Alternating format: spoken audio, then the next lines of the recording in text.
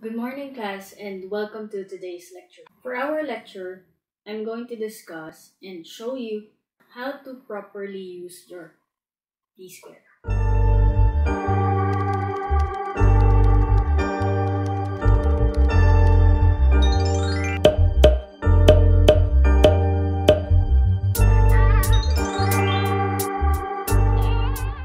So this t-square here is ancient. I've been using this since I was in college. That is way back 2009, and it is a handover t-square. So one of my seniors before, a friend of my brother, lent it to me, and ever since I'm using this t-square. So the brand is, for our case, you know what brand this is. You will know it by the color itself. So this video is not sponsored, so I will not be naming the brand. And we have another tool here, which is a triangle, or this is an adjustable triangle. If you have this, you can see that there are specified numbers here which represents angles. So for this setting here, we have a 45-degree triangle. So there's a screw here where you can adjust the angle of this triangle to 0 degrees or 90 degrees, like this, there, to 80 or 95, 80 here, 85, 70, 60 degrees. So if you don't have a 30-degree triangle or 30 by 60-degree triangle, you may use this one. Then tighten the screw, and there you have a 60-degree triangle. And also we have here 45 degrees. So this is a 45-degree triangle. Okay, so I'm going to screw it. I'm going to use this triangle for this activity or for this video. So this video is all about how to properly use your triangle and your t-square. So why do they call it a t-square? I'm not particularly sure, but I know it looks like a letter T. There. Square, it doesn't look like it's square, but it's like a long ruler. Okay. For my case, it is a 36 inches t-square. There, you're going to look at it. So as you can see, there are a lot of tapes in here that I have used since I was in college. Up to now, I haven't removed it. So you can see here the units. There are units here that is in inches under here at the bottom of this t-square, and at the top of it there's in centimeters. It is 36 inches. In centimeters is about 90 centimeters.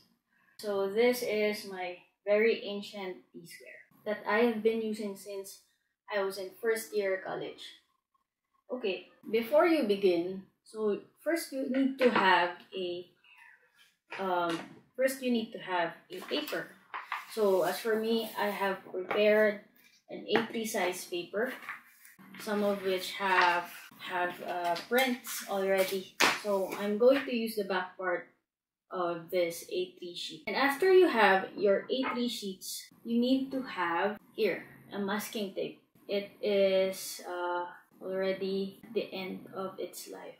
What we do before when I was in college is to save those tapes because it's really expensive, or we even ask for our classmates for this. But if you don't have a masking tape, I don't really recommend using a scotch tape because it will tear your paper down.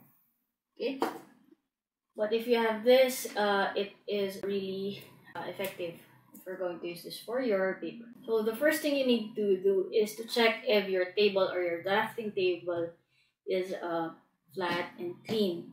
The surface should be clean. with no bumps and all that. Okay.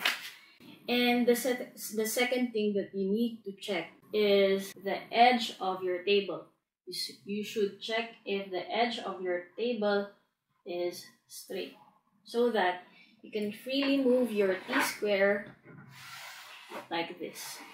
Okay. So as for this is not an actual drafting table. I'm just going to show you how to efficiently use your T-square. So if you have a straight edge table and a smooth surface table, that is enough to properly utilize your T-square and your triangles. So let's start. So first, check the edge of your table and make sure that your T-square is fits the actual edge of your table. Okay.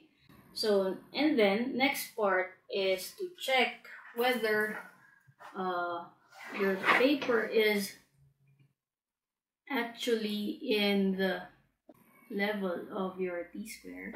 So how to check that? Of course, you have to use your T-square. Okay. So now you're going to check if this edge right here is actually level. Okay. So now if it's already leveled, you have to use your tape. Get a little and even cut it in half. Okay, just a small tape.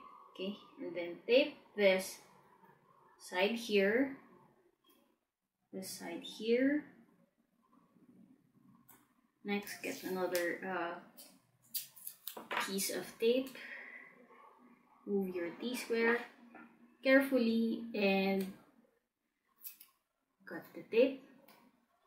Tape this side, the upper right, and the upper left corner of this paper.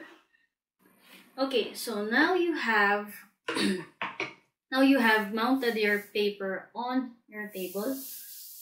If you're going to touch it, it's already fixed or already mounted on your table.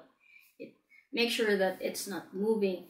But if you think that this corner tapes are not enough to safely fix your paper on your table, you are free to use more tape and then put it on the side and another side, or on top and at the bottom of your paper. So there, you have a mounted paper which is already leveled with your T-square. So now you may use this and you may start drafting. Okay, so that is how to use properly or how to mount your paper using your T-square and your triangle. So before you start drafting, you have to do it first. You have to mount your paper. You have to fix your paper on your table. So that's it for today's lecture. I will see you again on our next episode. Happy drafting, class!